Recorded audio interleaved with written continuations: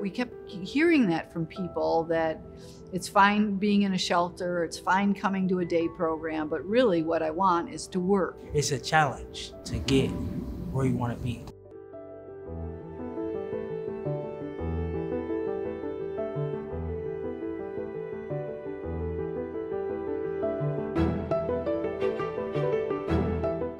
Green Industries was started as an employment program at Cass Community Social Services for people who couldn't get a job. Nobody wanted to take a chance on them. Brandon started off as a developmentally disabled client of ours.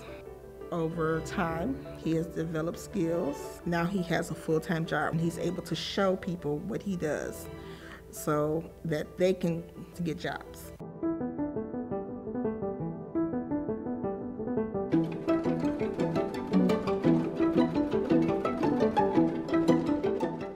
This is not a trivial design challenge.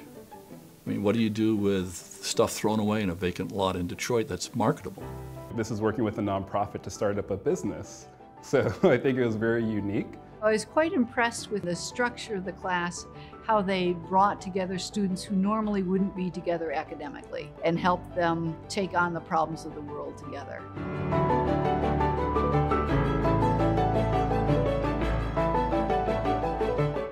We got the wood from buildings and houses that they were tearing down around the city, and we also got the glass, like from the windows. We basically transformed something old to something new. It was a great product. We really wouldn't have the product we have today without that initial crew of men who were homeless, who took such pride in what they were producing. What blew me away was how they grabbed hold of the process, took control of it. They could see a better way to cut, a better way to polish, a better way to glue. They had ownership. Not the ownership, they had creative control of the whole process. It was the best outcome one could have imagined.